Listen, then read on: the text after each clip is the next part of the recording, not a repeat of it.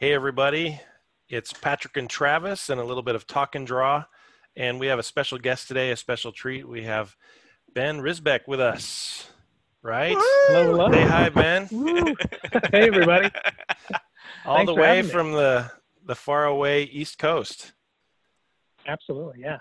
joining us for a little talk and draw. And this is a brand new thing where Travis and I like to come out and play and talk shop, talk art, and draw at the same time. And we couldn't think of anybody better to come inside and play with us than Ben. Um, Good friend of Wow. ours who we've known for years at conventions and other places.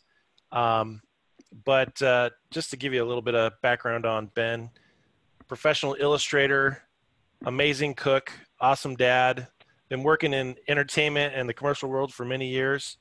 Um, I got to say, to start off, though, there's one thing that you do that I just love, and it's your lunch bag drawings. You did that. I don't know if you still do it, but for a long time, every day you were posting these drawings that you would do on your daughter's lunch bags, and just amazed at those little works of art. And I'm just wondering, did they keep those, throw them away? They're selling them Yeah, online. Yeah. Did they put them on they're on eBay? eBay for they're flipping them for crazy amounts. No, well, thank you for that. Yeah, I am still doing them. Obviously, now that we're in some unusual quarantine times, they're on pause for a little bit. But I've been doing daily lunch napkins for the girls for about 4 years now, and they run the gamut from any and all topics. And sometimes they're great daddy moments to be able to connect with them, and there's sometimes it's pop culture references. But to answer your question, no, they don't keep them, and that was intentional. The idea Really? for them is to be utilitarian as well as have a nice connection point to them as well. So they get to marvel and maybe show them off a little bit to their friends, and then they throw them away. So, But yeah. you are taking pictures. Yes, I guess I I'm really am. I'm precious keeping those, about yeah. art, and I can't handle tossing stuff away, but you're better at that than I am, I think, maybe. I've learned to, what's the phrase, to be able to kill your darlings kind of thing. So it was, Ooh, I can't. Ooh. I learned that in art school. Yeah, it was a hard lesson, but definitely something that, you learn to do. So. Well, I'd love to see those collected somehow, because that's just an awesome thing you do. Be cool. Yeah, I've toyed with the idea of at some point putting together a little book for the girls, and even marketing that isn't something that people can use the artwork, not the ones I've done previously, but to have other people embrace those. I've explored the idea of turning that into a product for sure, and Cool. it's a lot of fun either way. Yeah, At least I a love- scrapbook for your daughters. I love that idea Absolutely, yeah. for the daughters. Yeah, that would be completely awesome. yeah, So, for sure, for sure. Before I forget, do you have an Instagram you want people to follow to see some of those, or? Yeah, absolutely. It's just my name, Ben Risbeck, BenRisbeck. All right. So I've, send me a request and hop along. Cool. Thank you. Well, so today we were kicking around a kind of a professional topic to discuss while we draw, and we were thinking about motivation and keeping our motivation up to do art. And so while we progress with our drawings, we're gonna, kick around some question and answers related to that. But we're gonna lead off with Travis giving us a little introduction on what our drawing topic is going to be today. All righty. Today we talked to Ben before, and we decided that we needed to draw dwarves and their mounts, because that's important. And so I'm gonna. Important? Really? Yeah, because They've got short legs. Yeah. they need to get around and to have fun with it. And so that's kind of what our goal is to draw dwarves and their mounts and see where it goes.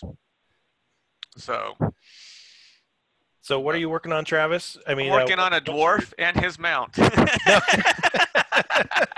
Smart Alec. What are you driving?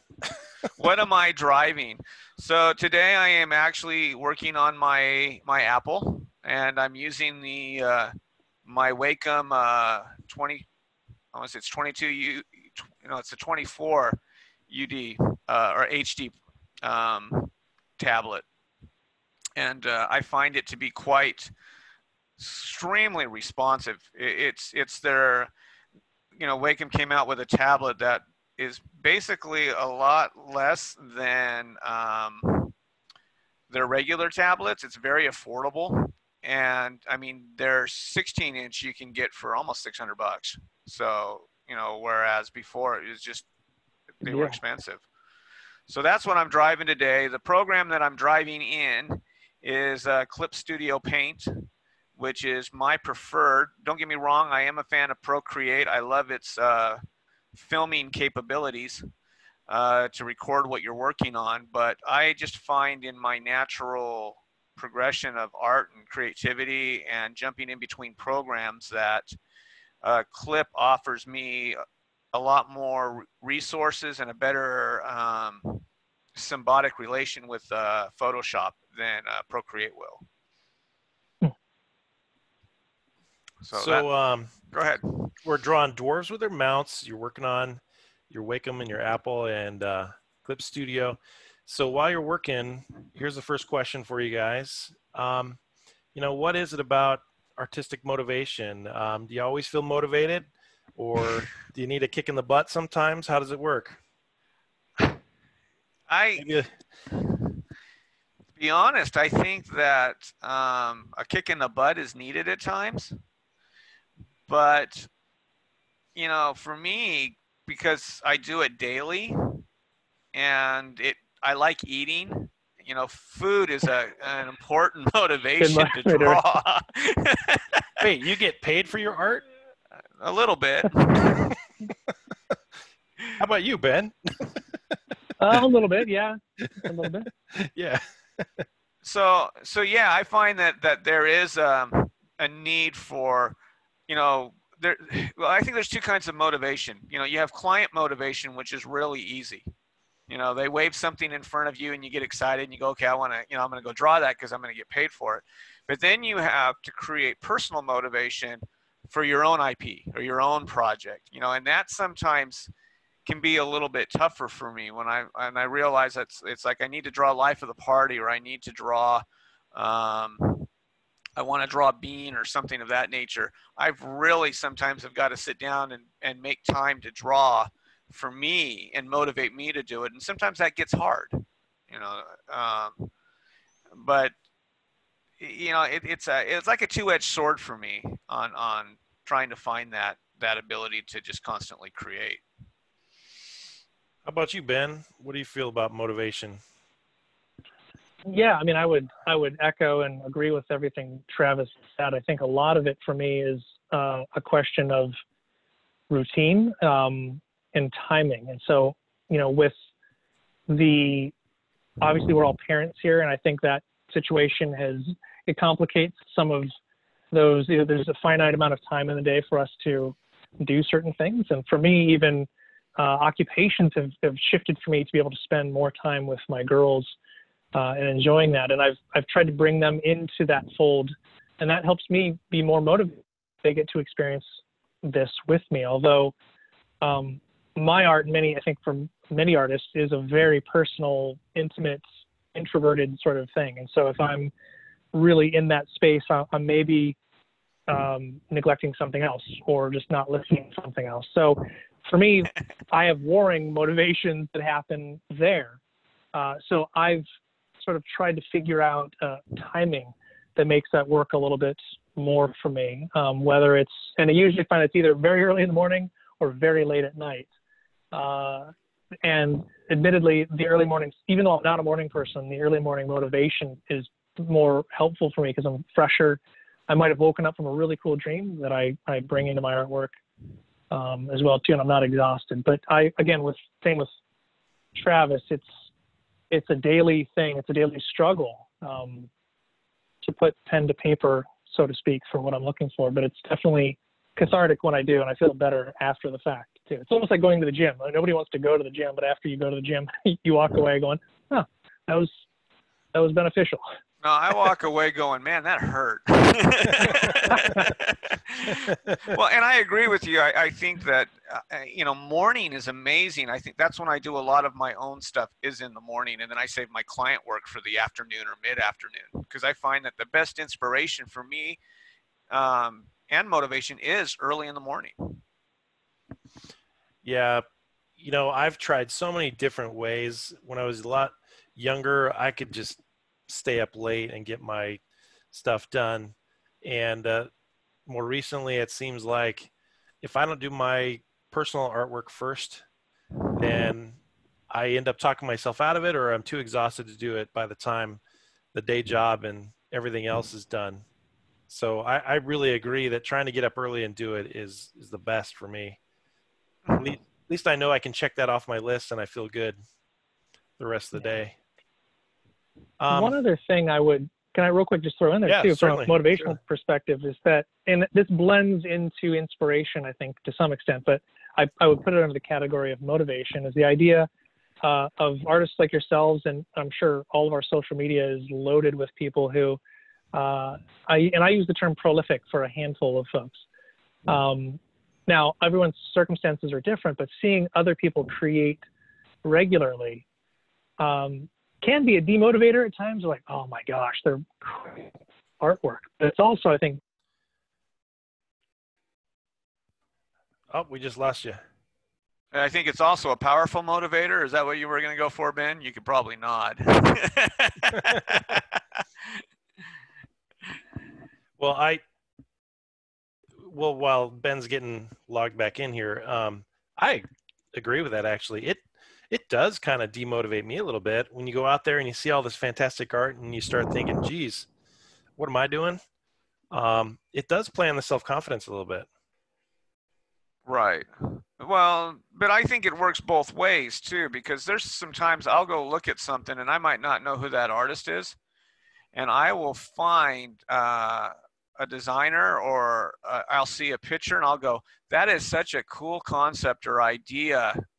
Where did they come up with it? You know, and it kind of motivates me to look even further into my own body of work and go, how do I emulate that? And I use the word emulate instead of copy. Right. Hey, I'm going to go ahead and pause real quick and see if we can catch Ben back in. Ben has returned. So what happened, man? It's the delight. I was literally mid-sentence and I just heard the phone drop. Well, there we go. Well, do you want to finish your thought? You were talking about social media being kind of a inspiration and a demotivation, maybe? Yes, absolutely. So it's prolific to see some of these folks, what they're doing, and it helps me get to a place where I feel like either it could be a demotivator going, man, they're just cranking out so much good stuff, or I can go, wow, look at them. They're able to do this as well. I should absolutely get to a place where I should, push myself even further as well, too. So. Well, let's pull up your screen and take a look and see what you get to do. I will start here. Let's see if I don't crash out the system. I apologize in advance if. That's okay. We'll just put Patrick on. Hey, there he is, Patrick. I'm always here. All right. So it's mirroring my screen. Can you actually share it with me, or can you pass the ball to me, so to speak, or do I have to take it from you? Just share the screen. That's all you got to do. It'll project it. And it's not letting me do this now either. Oh. I am the weak link, apparently. Hey, you are the good link. Well, tell you what, I'm going to pop in then. Yeah, we'll have Patrick pop in. Yes, please. And then we'll see if we can figure out how to get your screen on there.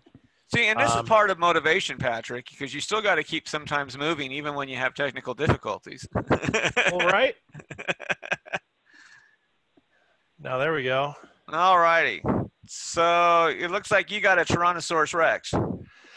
Yeah, I was thinking what would be cool for a dwarf to ride, and I thought a dinosaur. So he's doing his battle cry, and he's trying to wave his big hammer.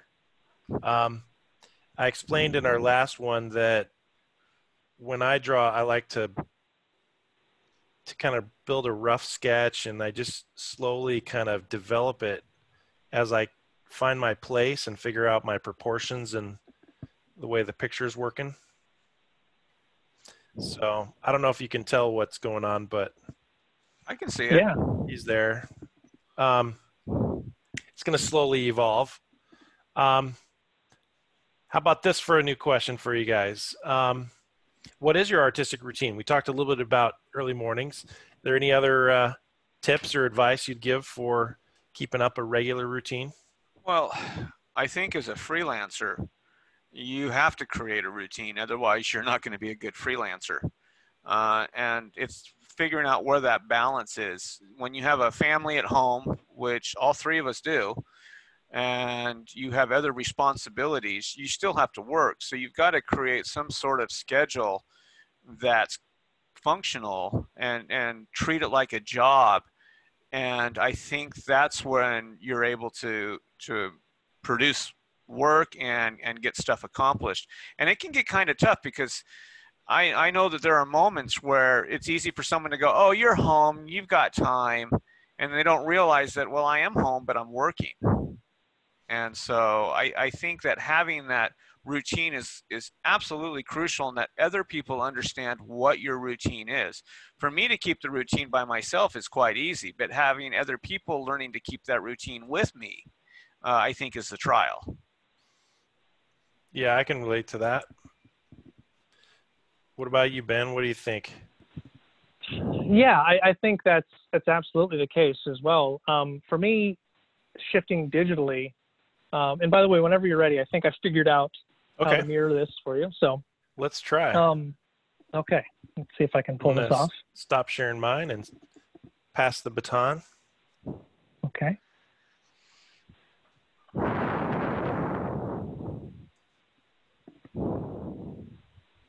Okay, let's see. So the idea here, as it slowly is kicking over, can you see this? Yeah, I can see some of it. We see the screen mirroring. And it's taking a while. I am so you got not a fan of the screen of death. It's showing me Procreate, and then it's went away. So I'll talk about this idea that when we talk about the routine for being motivated, I think shifting digitally went a long way for me, in the sense that I was able to throw away a lot of my pieces that I didn't care for. When you say throw away, what do you mean? Do you mean you actually toss them? Well, in many ways, yes. So for years, I used to have sketchbooks full, and I'm going to stop sharing here for the moment. I apologize, fellas, but see if this will work again here for me. Oh, there we go. All right, we're in. No, there we go. Yeah, let's see some artwork, man. Come on, Holy bring it cow. on. We're gonna leave it. We're gonna leave it here for a while while you get going. Okay, so I'll doodle here. So the notion is again being able to throw away some items that I don't feel work for me. So with paper and pencil, I used to just fill sketchbooks with garbage in many ways. That would ultimately, I'd end up with like a couple of drawings that I really enjoyed along the way. And that was just a real waste of resources in many senses. And also ultimately frustrated and kind of go back and look at, and, if I were to wanted to tweak anything as well too. So going digitally, it took me a long time to really go fully digital in many ways. Now I still will pick up a pencil and paper, but this is something that allows me to do more with it and explore new ideas in ways that I wouldn't necessarily do otherwise, because I'm hindered by the medium itself too. So, and it's chugging a little bit here, but hopefully you guys can see as I go along through here. Yeah, we can see it just fine.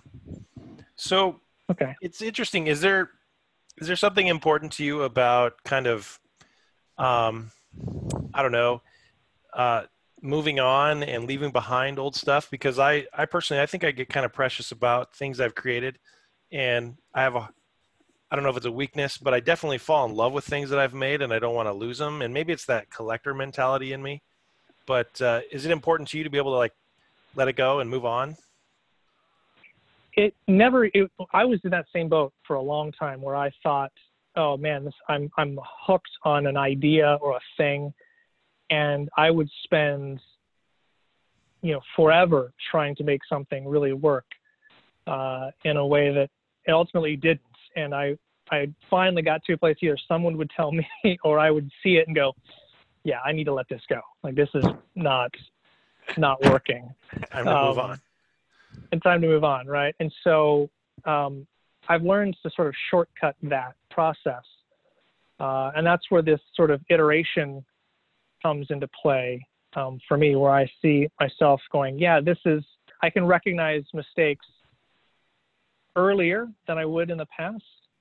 And if I do get myself to a place where I go, okay, and I think we've all been here too, where I've lost something, where it was something so precious to me, but then the system crashed on me, or I forgot to save like I should have for so long. And by doing that, I've forced myself to start over, and inevitably I'd end up with maybe a better experience or a better piece of artwork than I had the first time around. So that has helped me to abandon things, knowing that I might rework them in a way ultimately that looks better than I had initially too, and do it in quicker succession. So do you think that comes from confidence that you could do it again? Well, no, yes and no. There's times where I never quite capture the magic in the bottle the way at least it was, but it's different. And it, in many ways, looks better or just different, and I'm okay with that. At the end of the day, it'll suffice for what I need it to be. If that makes sense. I noticed that you like to work in layers.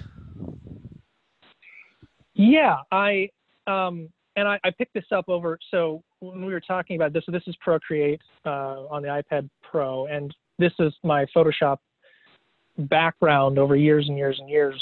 Layers were my friend, and so seeing a program that allowed me to do that was a big deal for Procreate. And I've seen other folks, again, when they go fully digital, and I saw you do this, Travis, a little bit, where I can be sloppier initially, and then I can kind of come back and refine what I'm looking for after the fact too. Now the challenge is if I go like this and take away this feels a little chunkier than I'd want it to be.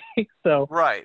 I find still trying to discover how I get to a place where the final line work. And I'm doing this faster than I would maybe normally do.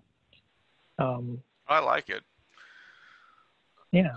I think that, like for me, when I'm looking at it working in Clip Studio, and even when I work in Procreate, when I'm doing my initial sketch, I'm treating it like I would a pencil sketch. It's quick and it's loose, because when I inked, I inked old school. I used to ink on vellum, so I would never ink directly on my pencils. I would always ink on something else. And so I take that same concept into my own workload, whereas what we're seeing when I was putting my dwarf together was just how I would approach pencils. And then I would take that layer and put it to about 30%, put another layer on top of it, and then I start inking and hunting down fine and refined details. So very much the same way, just a different, quicker perspective. It's also why I draw in brown. Probably the reason why Patrick draws in blue. I used to draw blue. I'm just a blue kind of guy. But yeah, I mean, it's funny how some of those older, like the non-photo blue and some of those things don't really apply, so to speak, any longer, but they're vestigial in ways. But they still persist. Well, yeah. They have definitely a place, because I can find, like, if I'm going to work in the foreground and I want to add foreground, the nice thing about digital is I'll pick a whole different color, like a green or blue, and now all of a sudden I have my foreground and my background separate visually, so I can see it visually. Then when I ink, it's all going to be the same color anyways. And I've seen that in your work too, and I had not thought to do that. Usually I wrestle with, maybe not wrestle, but the way I differentiate is through either just objects or line weights too. But I've seen that. I think one was a commission you had done recently that had some number of figures in the foreground. There's that castle scene in the background, and you had like the foreground folks fairly bright. Did this just disconnect on me again? Oh, a little bit. Oh, it did drop out. I do like the mountain scene that you're working on right now. You got to Yeah, own it, that's Ben. gorgeous. You're fast. Ta-da! And there we go. Well, you want to? Oh, here we go. We're back in. We're back in. Okay. We're back in. So it's all good. See, there's the dwarf. Let's see a little more of this guy. So in terms of being willing to change styles, I know for myself, I kind of get into a routine. I wouldn't call it a rut, but I get into my favorite way of doing something. And it's funny, I resisted using digital for a while just because, learning something new. And then every time there's a new piece of software or a new device, then you got to kind of learn something new.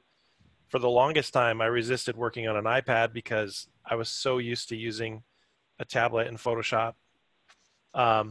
So how do you guys get over that technical challenge of having to learn, teach an old dog new tricks, right? When I got 30% faster because of digital, I realized that I needed to keep moving in that direction. There's something to say when you screw up and you can use Control Z or yeah, and go back and rework something. People I think have a mistaken view of what digital art is, and hopefully by seeing this they'll start to realize we're still drawing. We're still using the same techniques that we would have used before if we were just drawing on paper. We're just using a different style of quote paper. Right. The process is still very similar. Exactly. Yeah. And for the longest time, I've been a huge proponent of tablets. And I remember, rewind the clock a decade or more when they were starting to really come out with tablets. I'm like, okay, here it is. Here it is. And it was just never quite there. And so, getting an iPad, I've had a number of iterations of iPads with the hopes that it would get to a place where I could actually really do what I'm doing now with it. And it just never was where I wanted it to be. And it wasn't until this recently when I started to look and go, okay, so what can this do what I want it to do? And I started watching a lot of those folks on social media that I follow and seeing that little, Apple Pencil showing up and starting recognizing the interfaces. I realized really quickly, like, holy cow, these people are creating world-class artwork with a tablet. And I mean, again, Photoshop and things have been, I learned that in college 20 years ago. So I knew digital could get what I wanted to get to, but in a method that I'm using now, I was really hesitant to dive into that platform. I mean, I learned on Macs, and I know you both are running on Macs, but I learned on Apple in college, but then my career in the game industry, all game dev systems, at least that point, were all PCs because we had, the dev kits for the Xbox and things were all PCs. So everything we did had to be PC based. And then working with Microsoft, they wanted you to be in their ecosystem as well. So I've been really hesitant to get into Apple. But it's been really a fun experience and allowed me to, again, do more quicker for sure. Well, I will admit this, that iPad Pro, once I picked that up, and I picked it up last April, March or April is when I grabbed it. It changed my whole business mode of thought with art, because I had a couple of flights that I had to take that I was traveling for over 10 hours, and I didn't even have to charge the iPad, and I was working at capacity almost better than I was on my desktop. Yeah. So the whole game changed. Yeah, the versatility, the weight of the thing, Yeah, it makes a difference, doesn't it? Oh, a complete difference. See, I like where you're going and how you're using the layers, I think, which is good for people to see. to capture different aspects of your work. And then I think you're a lot like Patrick, where you kind of build each layer up, and each layer becomes a little bit more refined. Absolutely. Yeah. I stole that off of watching people use Procreate to see, because usually I would not do this when I used to play in Photoshop. I would really just struggle with getting the drawing to what I wanted to get to it, and you have your multiply layer and then you start coloring underneath, and Bob's your uncle. But for this, getting to a place where I can slowly dial it in has been helpful. Also, I am way more rigid than I'd like to be. I think, and that's the nature of drawing. We get real stiff real quick. And so allowing myself to be really loose, and maybe not really loose, but somewhat loose and a little sloppier along the way, helps keep some of that energy. And I try not to lose that same energy as I dial it in, even though inevitably it can go away. So I've always had a struggle with that myself, just trying to make spontaneous lines, but then also to be deliberate and make sure that I put them in the right place. But whenever I do that, they do get more rigid, and it's not quite as loose. Do you guys have any tips for like loosening up like that? Well, I'm the exact opposite. I'm very. Well, that doesn't surprise me. Your lines are very confident and loose. Well, I'm very loose with my style, because, like, we talk about the sketch. For me, the sketch is how quickly can I get everything out. And then I find sometimes where my struggle would be is, how do I make it technically strong? How do I build it up? So this might be a good spot to jump into Patrick and check out Patrick and see where he's at. Absolutely. All right. So while Ben's jumping in, so Ben can keep drawing. Yep. And we'll go to Patrick and see. So, the cool thing about this is you get to see 3 different approaches to artwork, and I really like that. Hey, that's you can see that it looks like a dragon and a dwarf. A dinosaur. A dinosaur. A little T-Rex there, yeah. T-Rex with little arms. Sorry, it's a baby T-Rex. Yeah. Yeah. Well, I ran into a little corner here or a little problem, because I'm trying to. I have this in my mind that his legs are kicked out, like he's woo, and it's right in the area where the T-Rex's arms would be. So I'm just trying to figure this out. Maybe a quick grid on it. But yeah, I don't want him to be just like a little angry garden gnome, but I don't know. He's not a gnome, he's a dwarf. I know. But so what layer are you on right now? Because are you on your 2nd layer now? 3. You're on your 3rd layer. So explain your process. You go through the process of how many times is it, how many layers before you start feeling comfortable with where your direction is?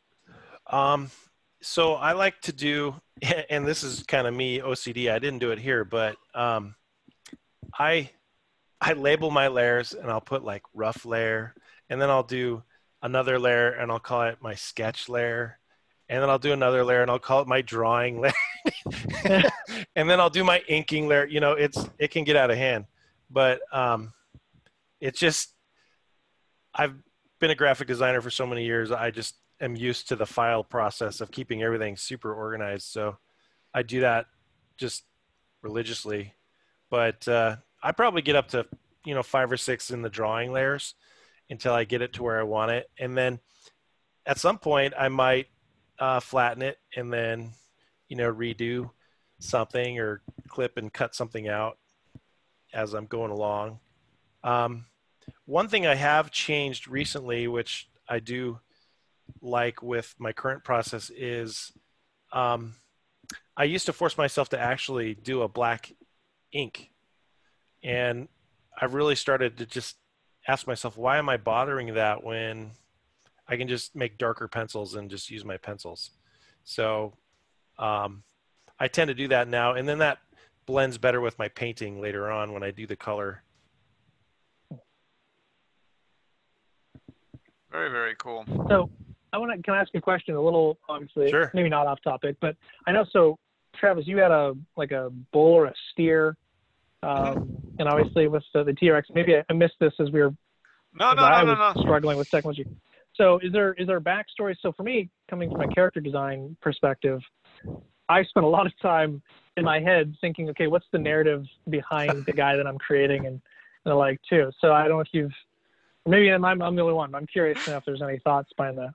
Actually, I was thinking more of the story of what the mount story was than I was the dwarf. My dwarf is pretty standard, but then I'm looking at this mount going, wow, I just gave him 2 peg legs in the front. So I'm really more curious about what's going on with his story. And when I'm drawing someone else's character, it's hard for me to kind of get into their character. I enjoy it. It give me more information. It makes it easy to do. But then when I'm drawing mine, I get very much into the nitty gritty of okay, is this is he a devoted dwarf, or is he a warrior dwarf, or is he a mining dwarf? I mean, where did he come from? How did he get his backstory? Who is he? And I agree. I think that helps as I'm building characters or building design work for a game or something. Now all of a sudden I've got a better, strong vision in my head of what this creature or is supposed to be. So then as I'm designing, I can add elements to it, which if I just draw straight, I can't add those extra elements because I don't know what they are. So there's always a reason. Why does he have the pouch? Why is he wearing chainmail? What does the symbol on his arm mean? So it's for me, I'm a storyteller all the way. Absolutely. What about you, Ben? Do you always have to do background? No, you don't have to do. Well, yeah, I mean, I do. Like I've and it's the game thing. I hate to feel like I'm parroting Travis, but absolutely that informs a lot of what I'm doing. So I don't know if you saw in my dwarf, he's got his eyes are bandaged too. So this idea, that there's some visual atrophy that's happened if he's been tucked away in a dark place for too long. Even though dwarves can typically have dark vision, and why is he blind, and how does that impact how he experiences the world? The same with his armor. If it's raggedy, what's that say about him? Was he a general at some point and now has been banished? Even the choice of mount too, for me. Okay, so he's this sort of mountain goat, which lends me down a rabbit hole of reference seeking, which can be some really cool stuff like horn designs and those patterns and things too. So it's a lot of fun. And the same way, the storytelling component and just understanding. I mean, I used to draw G.I. Joe characters, my own G.I. Joe characters way back in the day, in such a way that would allow it to have a little more creativity to it too. So it helps me in the process. With the character card and everything, like the the flames behind him and the stats. Yeah, I got awesome. I got pretty in depth with my creations. Here you go, Travis. I'm gonna pass the ball to you. Oh, scary. All right, let me jump in. All right, you got it? Yeah. All right, so yeah. Peg legs for sure. Well, so when I'm looking at stuff, I think having those little extra elements adds a level of diversity and such into your character or your creature or whatever. And if you look at life itself, life is not always, every serious character actually has some sort of little, quirk about them, which makes them even more interesting. I think when you take away the quirk, they're no longer satisfying as a character. It's like, okay, cool, I can see it. The one thing I really loved about, I'm going to reference Big Trouble in Little China, is if you take the character of Jack Burton, he is really the sidekick, while the other guy, I can't remember his name. Is the it older Jane? guy, Egg Shen? No, Egg Shen was the buddy that. The younger guy. The younger guy Oh, that's yeah, always right. doing. He's the hero. Good point. And so you look at the the diversity of the character. You've got this character with lots of flaws, but he's such a great character to look at and enjoy and appreciate because he seems real. People can relate to it. And I kind of think of the same way when we're drawing our own characters. And as I go through that same approach, that I want the character to have flaws. I want them to kind of be unique and not a cookie cutter, a typical dwarf, which this guy kind of is a cookie cutter dwarf, but his mount sure isn't. So I think his personality would be the fact that he's not going to give up on his peg-legged. And I think that says more about a character sometimes, is what's his belongings are. You know, why did he collect this? Why does he have this? Why is it important to him? You know, even if you look at Willow, I think one of the great character designs that they had with Willow, and most people don't realize, was the strand of hair that his wife cut that he carries throughout the entire movie. It's something so small, and yet it has so much significance to the role that he's going to play in the story. Yeah. Yeah, well, all those yeah. little things add, you know, realism, right? Those little details, those little story elements. That's definitely fascinating when creating stuff, right? I think you touched on something too, that not only the belongings, but it's the reasoning behind it. So the empathy that would stop a dwarf from putting down an animal like this, you know, says something pretty powerful for sure. Or in the same with the lock of hair, that undying love and his family connection, he's risking all, you know, for their safety, says a lot about his character for sure. Well, you know, that leads me to another question. You know, what is it that, you know, I wonder about this sometimes. What is it that makes us care about a character? Because, you know, there are times when it works and you're totally into a story. There's another time when it doesn't work. And I wonder sometimes what it is. Is it the design of the character, the story, you know, how does it all work? I've seen some research done on this, and I think it's the notion of the everyman, so to speak, that as much as you can remove, so films and art that the main character, you're almost able to project yourself onto in many ways, draws a stronger connection to the viewer. So the relatability? Relatability, or just that you're not being tripped up. Now, there is something to be said about watching someone so foreign from you in the way that they're handling situations or their character, that there's also an escapist component to it as well. So, you know, while I think John Wick is almost a great character of this, where he's sort of both. So he's just this like, there's not a whole lot of John Wick there. Right. But what does show up, he's very sympathetic. Yeah, but when he does show, no, you know, the puppy dog, right? But when you get John Wick doing what he does, you know, that's so foreign to nearly everyone in the world that we kind of go, oh wow, that's pretty amazing too. So I think there's two sides to it, at least in my perspective. Now, you were asking about the colors. You can see this is why I'm using the blue in the foreground.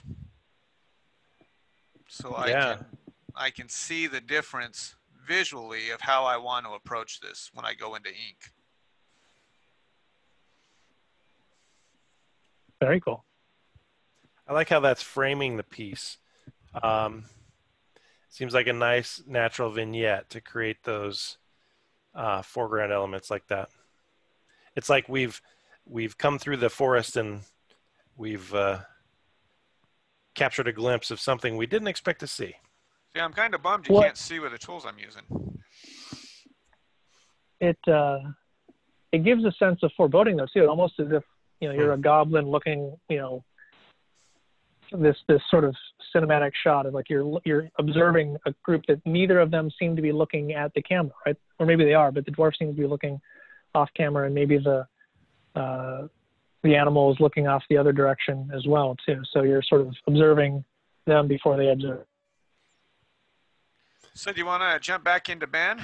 You think you got it? Should we give it a try again? Ooh, let's see. All right. It's always technology. Woo. Hey, only the best on this show, right? Right. No That's why we asked Ben first. It's all downhill from here, gentlemen. No, we're just trying to give you the argument that you need a better computer. This is literally like a 2-week-old laptop, and yet Apple and PC do not seem to want to play well together. Yeah, there's no surprise there. Let me try again here. It says it's mirroring, but it's not giving you what I want it to be giving you. So in looking at, as you're designing, Ben, what do you find to be, how do you break away from the standard pose? Because everybody's got the standard pose, they draw them in that heroic deal. What would be the importance of being able to draw other poses besides the heroic character pose? And I'm working to connect here as I talk. So absolutely, I think, and I struggle with that. I think that, again, I got into the, there we go.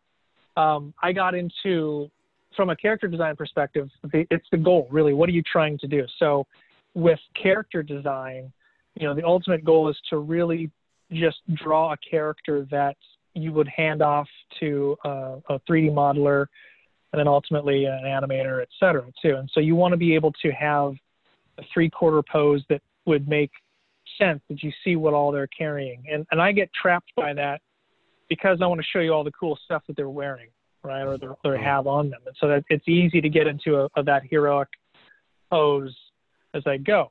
But to answer your question, why would I break away from that? And that's why I said the goal, if I'm doing an illustration.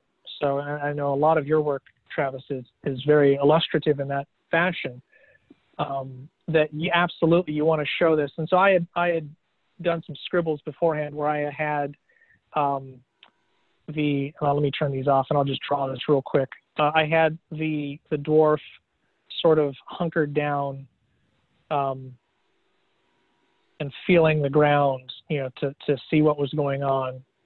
So his knees were sort of kneeling down along the way to read the signs if he was tracking something along the way, right? So, that would be a pose. And this is a hard pose to do because you've got the form doubled over. So how do you get that bend to read correctly? And I forego then showing you cool stuff, right? So you won't see what's on his belt maybe, or you won't see the knives that he has. But it's a way for you to really see more of the story than you would otherwise. That's an interesting thought process or thought that you pulled up, that innate desire to show everything. And I think even as an illustrator, you have to be careful about that. We want to show them everything, every aspect of where the arm is and the hand and, what they're wearing. And I think it kind of throws the art off sometimes if you're focused always on trying to show them everything. You got to let their imaginations kind of build a little bit too in that. Yeah, you got to be willing to edit. Right. Yeah, and I think visually too. So being part of CAPS for the period of time that I was when I the Comic Artist Professional Society, right? Is that the full acronym? Did I get that right? You got that right. Something like that. Something like that ish. I had that advantage or the honor really of showing my work to some of those professionals, and Bill Stout had looked at my work, and he made a really good point that stuck with me, is this idea. He said, great stuff, but there's not a lot of blacks. Like I find throwing stuff into shadow, I really struggle with doing, because for that very reason, it obscures things that I would want to show you. We could do a whole episode on Bill Stout. Well, absolutely, I know, absolutely. So that's why, of all people, even there's so many amazing artists, but hearing those words from him really resonated with me. But it pushed me to the idea of saying, and this is where, again, coming back into Procreate, that I don't. So I use, I don't know if it's going to show or not. And it kicked me. Hey, that eye sculpture is gorgeous. You Good really do Lord. Okay. travel to some nice places, Ben. I'm I do. jealous. It's how I thrive here. Okay. So brushes, the idea that if you can see these, I use inking, and the technical pen. And this is because it forces me to go, and I know you both have talked about using different colors, that I go straight to black because it's harder for me.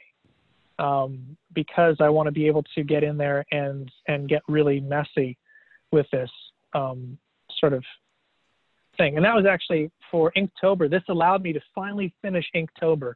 I've never been able to complete a full month of Inktober until I got into this program, because I was able to just quickly throw things down and be a little more messy along the way. So when you say throw it in, you mean like being able to just drag and drop the color right into an Kind area? of, yeah. But the brushes, so growing up with Photoshop, I sort of lived and breathed the airbrush tool. There's not a real equivalent that there's a myriad of custom brushes you can get into that I toyed with, but finding something like this inking brush, at least, I've really loved, because I can get really Just lay it sloppy down really again thick, yeah. Okay. lay it down, yeah, and then chisel back into it. And I do absolutely steal a little bit of, I've seen Travis do the reverse out, which I'm sure is not his own original technique, but I see a lot of his work where you throw a lot of black and then you reverse back out the textures. Well, I think along the way. that really helps, kind of add another element to it. And yeah, I can remember talking to Bill, and that same, I look at what he does with inks, and I just sit there and I'm in awe. And Yeah. and he does that reverse out, a lot of reverse out detail. So definitely you can say there's an influence because of Bill there. The coolest thing I can remember from him, we were talking once, and he was, well, two awesome things to happen. The first thing was he told me that his kids can't put down my children's book about pirates. So that was awesome. That made my whole day. But the other thing was he was looking at one of my pieces, and he was looking at the bottles, and he said, he goes, I appreciate the fact that all the bottles look different. Hmm. And I looked at that, and he said that, how important it was that when you look at life, that nothing is exactly the same. And he showed me this piece that he did of New York, and it's got all these characters in there. And he goes, I want you to look at the shoes. And all the shoes were different. Wow. And I had not even realized that until after he pointed it out. But now that he showed it to me, I'm like, oh my goodness gracious. It has so much more of an impact on me of the individuality of each character now in that piece that he drew. And I think it's the same with us when we're working. It's really easy to get into that field to draw all the dwarves the same, or all their mounts are the same, or everything looks the same. And being able to break away from that to create a little bit more unique diversity of that character or that race or that group really, I think, adds to the ability to tell a story effectively. Well, and I think just that one of those little secrets to making something realistic is variety. If if everything is the same, then it's always going to look fake. And I think that's one of the big problems with CGI in general, is it's so perfect, it's so realistic, but it's What, repeated. you're telling me that's not all real? Yeah. It is one of the drawbacks of digital, I would say, is that when you can copy paste and just reuse, you lose that variety, and you need that variety to make something look natural. I like how this is forming up, Ben. Thank you. The one other person that and had a huge influence, I actually have 3 of his prints on my wall behind me here, is Bernie Wrightson. Oh, sure. And in particular, his Frankenstein. I have a hardcover of his that I picked it up at a thrift store in college, and it changed my world. Wow. In particular, those spreads of the laboratory, to your point, Travis, with the myriad of bottle variety just, it's insane, that detail that he packed into. And it's still one of those highs that I'm chasing artistically of saying, how do I find a way to bring that I to look my at work, for sure. I look at Will Eisner. When you look at like his city stuff, Oh yeah. I'm not talking the Spirit or the, is it Spirit? Yeah, the Spirit. I mean, that was great. Yeah. But when you get into, when he starts doing the stories about his childhood or New York or, what, all his stuff that has meaning, but then you look at the amount of detail and uniqueness that he puts into each piece, you just sit there and you just go, oh my goodness, wow. I mean, it's amazing.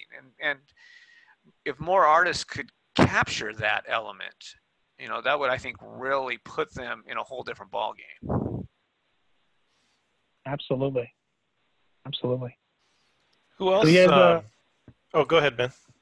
I was just gonna say, if you want to take the ball back, or I can keep drawing. I don't want to. Oh, you want to check in the feed on what I've got going on here? Yeah, we'll check in on Yes, you. please. As you guys were talking about filling in your darks, I decided to start looking for value and shading in my picture. So I've been trying to look for areas to add that silhouette. Oh, see, now we get a little bit more of it. Neat. Just trying to add a little more to his legs and his arm. And that's something I do love in inked artwork specifically, is when somebody does a really deep, rich, dark shadow area. They always throw around names like Alex Toth or other inkers and artists that could just do those really stark contrasts between black and white. I love that.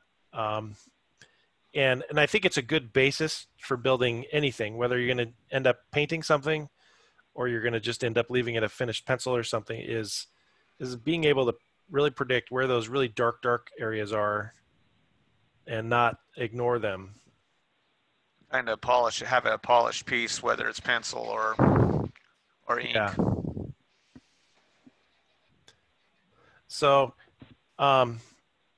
this guy is developing a little bit better. What I didn't show you is I did shrink and adjust and move things around a little bit. That's fine. So that's just part of my process too, is I don't know if you guys have gone back to paper recently and you don't have that ability to select, resize, scale. That really sucks. So I just tried the other day. I was working on a paper piece and tried to resize with my fingers. Zoom in. Didn't work. Yeah. Or have you ever just thought to yourself, Command Z? Yeah, I'd love that too. So I've got a question for you, Patrick. Yeah. All right. So you're drawing a dinosaur. Are you going to do feathers or scales? Ooh. Oh, wow. I guess I'm going scales. Oh, old school. Yeah. We don't typically draw dinosaurs, so. What were you going to say, Ben? I was going to say, what I really love about this is that it reads as a dinosaur because of the proportions and the small arms, but you've gotten away from what you typically. So what's strange is when you look at Jurassic Park or any modern film that has gone so hyper realistic, these animals don't emote, right? You don't see expressions really aside from motion in these characters. And so I think what's really great about this is you've captured, maybe intentionally or otherwise, a menacing, a devious nature to your baby T-Rex here. Like it's almost this like evil grin with razor sharp teeth and the furrowed brow. Like this dwarf is almost along for the ride, and he's reining in this nearly wild beast. I mean, that's my own narrative for your illustration, but it's pretty cool. I'll take it. Maybe that T-Rex is thinking, man, I got lunch later. Yeah. Or he's got a lunch on his back. He's just waiting to flip him off. Yeah. What I just realized is I didn't intend to, but what are those characters in the Dark Crystal? Oh, Skeksis? The Skeksis. I feel like I drew a Skeksy head. Hey, they were based off dinosaurs. At least in my mind. I mean, that's another creator that really did his own thing that I really love. When you look at Brian Froud, yeah. his work, and it's the same thing. And if you look at it, he takes things that you're used to seeing and he enhances them into something that's different and unique and such and beautiful, you know. So The thing with Froud, and that was, I think, and Travis, we have talked about this when we did Long Beach, that drawing at one point with Brian Froud. That was my real major fanboy moment, was walking up to him at San Diego Comic-Con well before it was big, and seeing all his artwork. I didn't realize who he was. Like, I mean, I knew who he was, but I didn't know that was Brian Froud standing in front of me. And I sort of squealed a little bit when I saw his work. But what is really remarkable is that if you look, so I'm looking at a library here. I have a fairy book from him. I have the Art of the Dark Crystal as well. And his work, his style was not developed just for the Dark Crystal. I mean, it predates very that. much so. And yeah, and Jim Henson allowed it to sort of shape that world. But what's really remarkable is if you get your hands on that book or anything related to the Dark Crystal, and obviously the new series, if you've seen it, is the world building behind it. That he built all sorts of arcana and symbology and things that really, it wasn't just these two races. You know, it was much more behind it that gave it depth. Well, he made the world a character. He made the world absolutely in itself. You know, I also look at, if you look at The Hobbit that was done by Rankin Bass. Oh, yeah. And you look at the design elements of that, you know, it's the same thing. You have these, they took it to a whole nother level. I mean, they influenced a lot of us. That was my first love of fantasy, was watching that. And then I find that if you look at who else, it was, do you remember the illustrated literature books way back when, from the 70s and such? They did Frankenstein, and they were the classics, the little black and white classics, and they were like comics. Treasure Island and stuff. Right. Well, I can't remember the name of the artist that did he did the Time Machine, but that style has always, he's a Filipino artist and just phenomenal. Time Machine, hold on, I'm actually looking the book up. But you know, you look at these guys that came before us and what they did with black and white and line work. It's amazing to see what they were able to do and how they were able to build something and how they were able to create just these gorgeous pieces. Oh, that's not the one.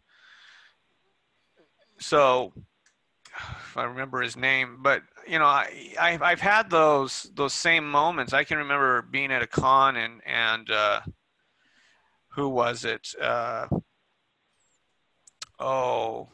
He got to draw. He drew. His name slipped me now. Oh, that's horrible. What did he draw? We'll just move on. But you're getting old. Don't. Yeah. I am. Yeah, I'm an old man now. Here, I'm gonna switch over to you, Trav. Oh, great. Let me get back.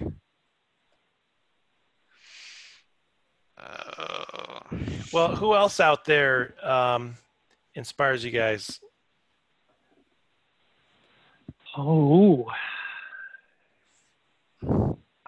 for me, it came up in the 90s comic scene, right? And so I think most of us, Jim Lee was probably a big influence along the way. At least for a long time, I was carrying a lot of his cross-hatching and character design.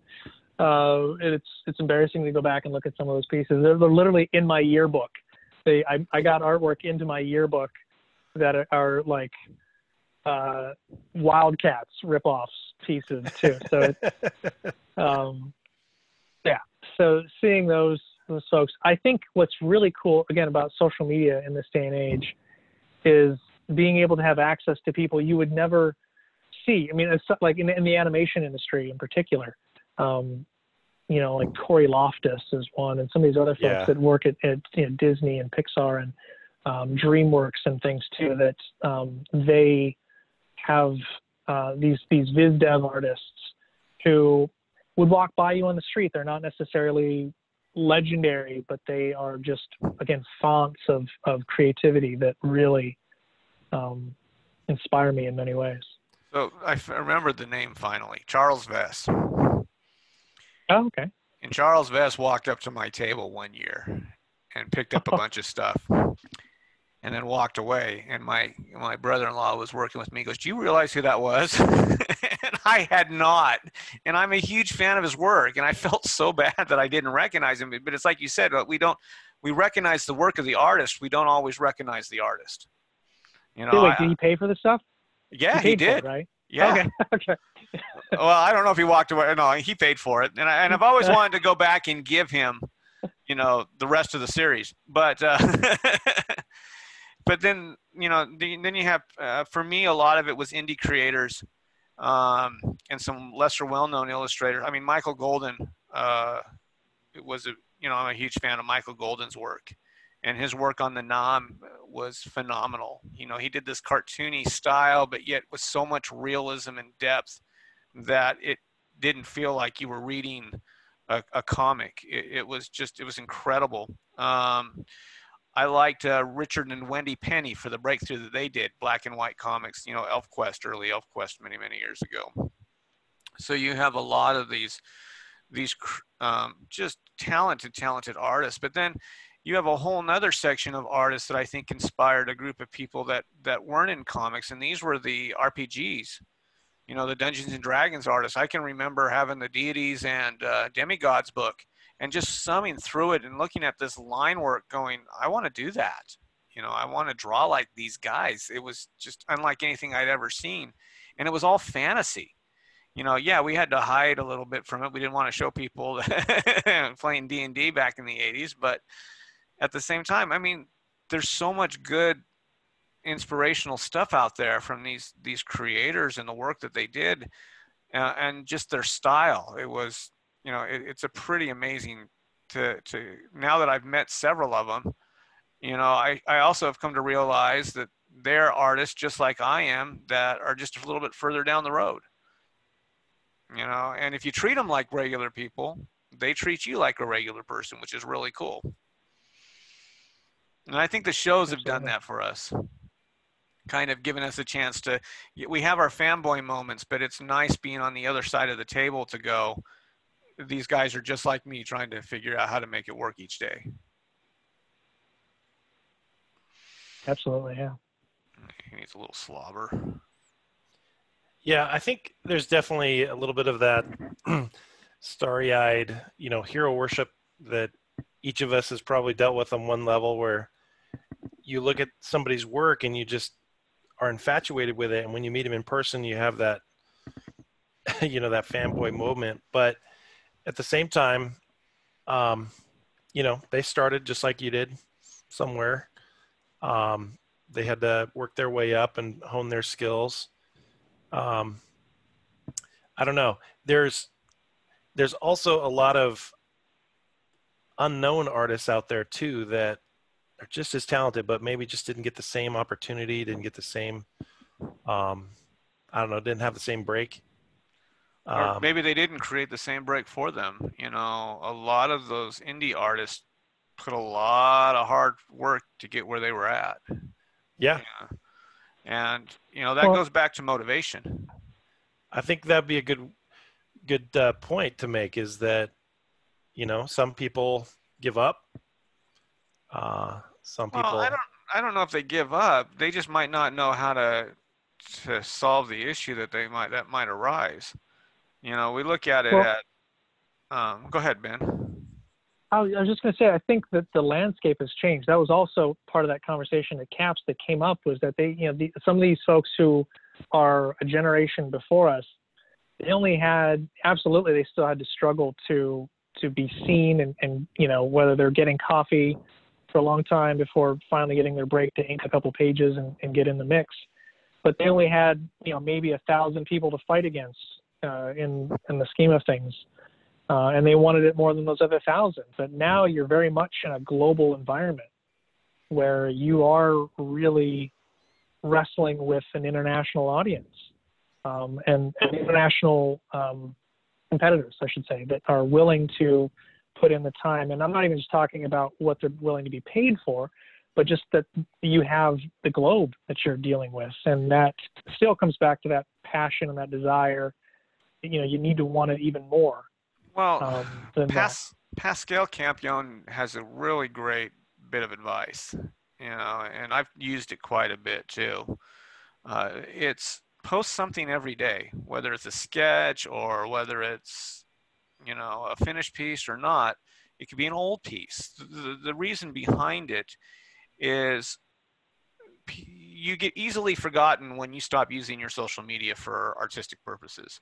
People forget who you are. If you spend your whole time complaining and angry at the world or whatever, that's fine. That's your prerogative. But if you're not posting art, people walk away because that's not what they're there for. They're there to see art that you were creating. And I think that to be successful or to be seen is that whole mantra of I'm going to post something daily, because you never know what art director is flipping through and they go, oh, I want to meet this guy, or I want, you know, most of my work has come because of that, because I posted every single day. I don't know who these people are. They're game designers, they're creators or whatever, and all of a sudden they found me online in a way that I didn't think they were going to find me. So, you know, that's the first part. The other part I think that's super important to look at, and this was given to me years ago, back when it was still paper and you were still pushing, you know, before the internet, was the question was, how bad do you want it? And only you can answer that. To sit there and go, yeah, I want it so bad, this is my job, or this is what I want to do for a living. Well, you know, talk is cheap in this industry. Show me that you want it. And that was one of the big motivating kickers in the butt for me, was going, how bad do I really want this? And what am I willing to give up to get there? And, you know, my family was not on the table. I wasn't willing to give them up. But, you know, how much game time was I playing in the late 90s? How much, you know, how many times I go to the movies or went out or whatever. And I realized, instead of being the dude that was watching these things, I wanted to be the guy that was creating them. And Bill Stout told me that you will be more successful as an independent than you will ever be working for somebody else. And I totally agree with that. You know, you figure out ways to make it happen. You learn how to roll with those punches. I mean, even now the landscape's kind of wild and changing a little bit, but it doesn't mean that there's still not going to be a need for design and art. I'm actually busier now than I have ever been. So, well, that kind of leads me to a follow-up question that I've been thinking is a good question to ask all of our artist guests. I don't know if you guys ever saw that old Actor Studio show. Oh yeah, with James Lipton. He always had a series of questions, you know. Yeah. And for me, it's just one question. Why? Why are you an artist? I think it's because it's the highest paying salary in the world. No. Sorry, I had to. No, I've been drawing since I was 4. And this is just, it's been, it's cathartic, it's expressive for me. It's, there's just this innate thing. And I, you know, and this sort of shows up in cooking or otherwise. I think there's a lot of artists out there that manifest in different ways, but this is a way for me, at least, to, I think I'll always be doing this, whether I'm paid for it or not. My eyesight completely goes, I'll still be scribbling, you know, along the way. So that's sort of my response. I couldn't not do it. Just born holding a pencil. It's always been part of me. Yeah. Yeah, I can relate to that. It's just always followed me. I've always wanted to learn how to do it from my earliest memories. I remember looking at comic books and trying to copy them and figure out how I could do it. And nowadays, maybe my answer has changed a little bit. one thing that I've hered real quick, and then I'm curious to hear more. I didn't mean to cut you off. Is that I've come across people recently who, when they find, and they're usually in their late 60s or so, ish, that when I tell them what I do, or just even the fact that I draw for fun, many times I hear this story where they go, yeah, I gave that up when I was 20 and I wish that I hadn't. I just thought there was no place for me to ever do anything with it. And so I stopped. And now I look back on those 40 years and wish that I had. And that really struck me, going, oh my gosh, to walk away from something because life, you think you should, is really tragic. Or someone telling you that you should do something else and that you're never going to go anywhere. Absolutely, yeah. Well, and see, that's kind of interesting. It's like you said before, that you'd find a way to do this. I kind of feel that way too. And I think what I was going to say about my reason for doing art nowadays is because it makes me happy. I like it. I've tried to think of other motivation. What is my motivation? It's because it makes me happy, and not that should always be our answer for why we do what we do, that, well, it makes me happy, but I like to eat. cathartic. You said that too earlier, Ben.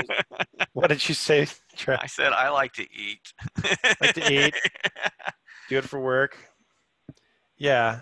Well, it's rare that you get paid well for what you love doing. And, I always find different ways to enjoy what I do for a living. Like right now, I'm a teacher. Yeah, but you're in the industry. You're teaching the industry. Well, but what I was going to say is that, I'm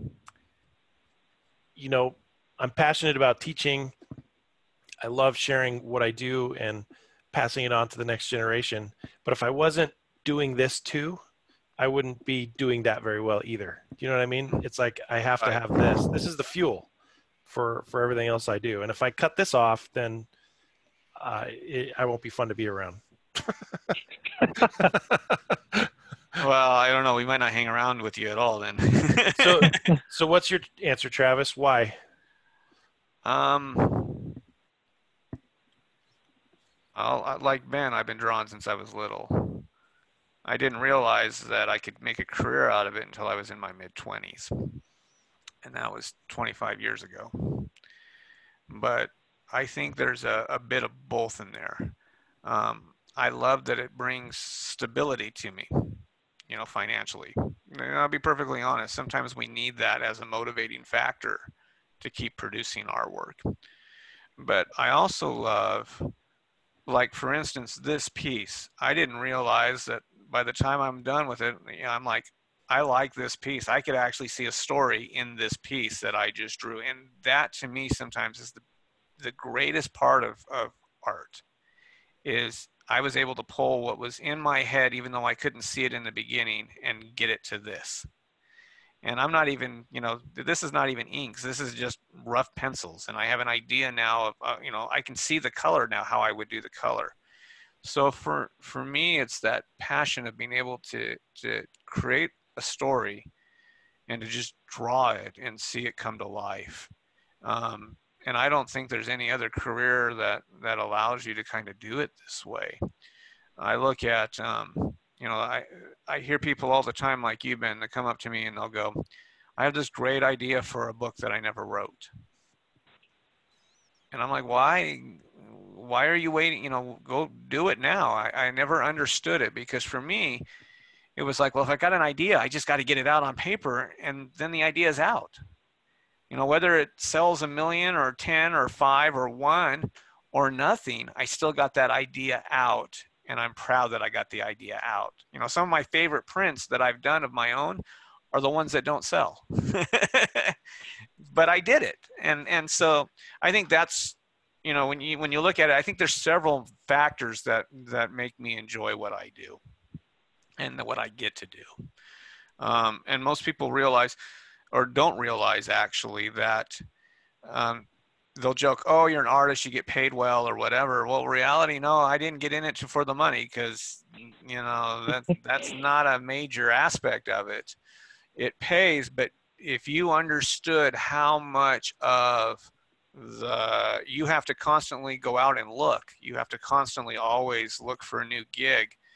You know, when your contract's up, it's up. So then you got to find another contract. And I think that's the same in the game community for you guys. You'd work on a game. Once the game was done, you're all unemployed now, and then you got to go back and find another gig. And hopefully you were remembered well enough and appreciated well enough that someone's going to bring you in on a new gig. Animation's the same way. To the kid that goes, I want to work for Disney, and I'm going to work for Disney my entire life. They don't understand the animation company. You'll work for Disney on a show. Hopefully you'll get picked up on another show, but that doesn't mean you're going to be working for Disney. You could end up with Warner Brothers or Nickelodeon. You bounce from studio to studio. You know, comics is the same way. We bounce all the time. So yep. That's kind of for me what it would be. I like it. Well, fellas, you know, we've been on for a while now. You know, technical difficulties set aside, but here, I'm gonna stop the share. I want to see what Ben did if he can share it again. So okay, let's see if I can do it. All right, get in there.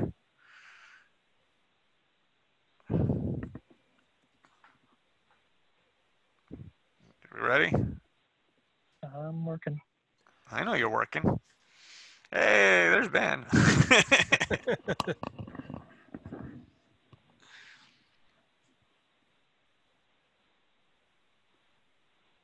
There we go. Ben started sharing. Oh, see? Ooh, look at that. That's pretty cool.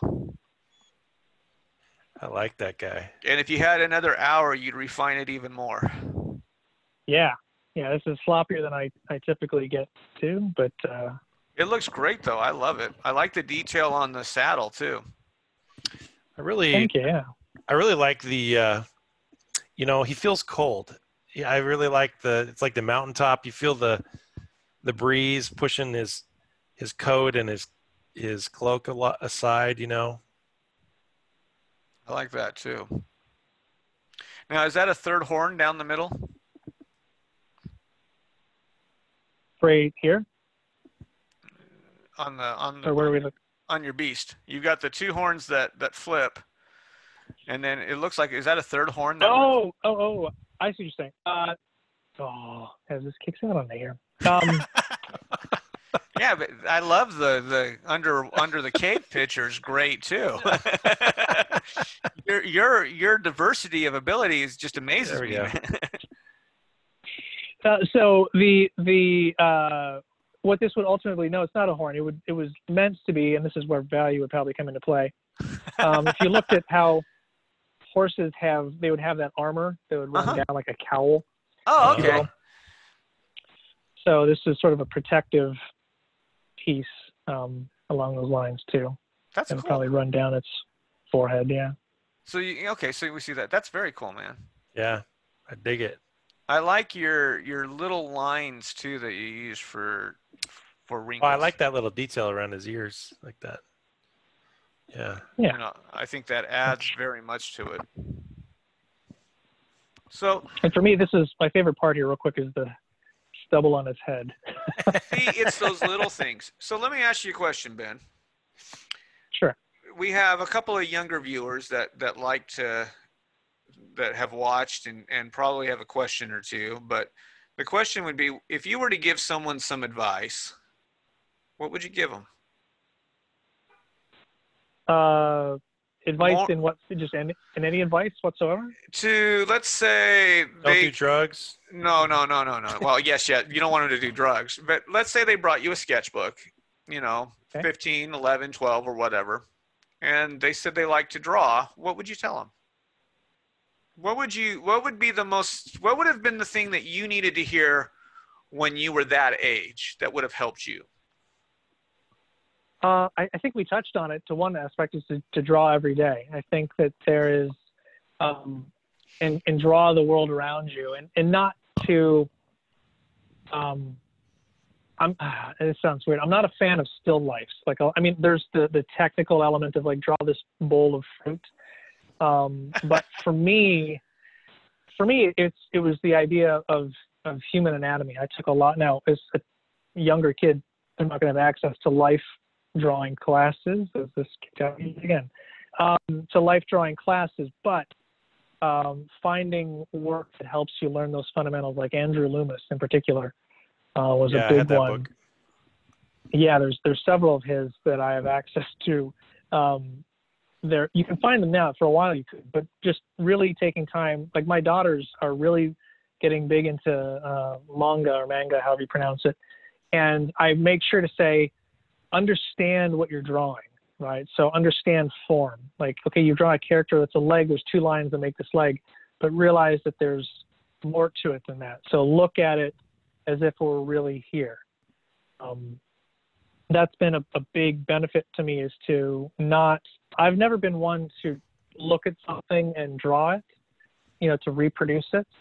So from a technical perspective, that's what I would suggest. But then the other one, again, coming back to what we were talking about before, is pull out of your imagination. I mean, kids have, I think, the reality or the challenge of adulthood is to survive, to be a child, to survive being a child into adulthood. If that makes sense. To still not let the world beat that out of you, and to keep that creativity, that inquisitive nature, that search for things that all children have inherently, to keep that and nurture that along the way, and to feed it when it's young. So finding ways to, whatever you're into, find ways to, as long as it's legal, find your ways to get into it, and don't care what others say. You talked about hiding D&D. As a kid, obviously, some parents back in the 80s really freaked out about D&D, but I'm teaching it to worried about the kids at school. Well, there you go. I mean, I'm teaching it to my girls now, or Magic the Gathering, and understanding that there's just a whole world out there of things that have gone before you, but putting your own spin on it as well. So finding ways to let your own voice not only be heard, but to amplify it is what I would suggest to them. Very cool. Very, very cool. I think that's great advice. Well done, sir. I love it. I like what you've done. Thank you. This is a lot of fun. We're glad that you were able to come on and join us. You want to flip over to Patrick, and we can see what Patrick finished off? And absolutely. It's not quite finished, but it is what it is.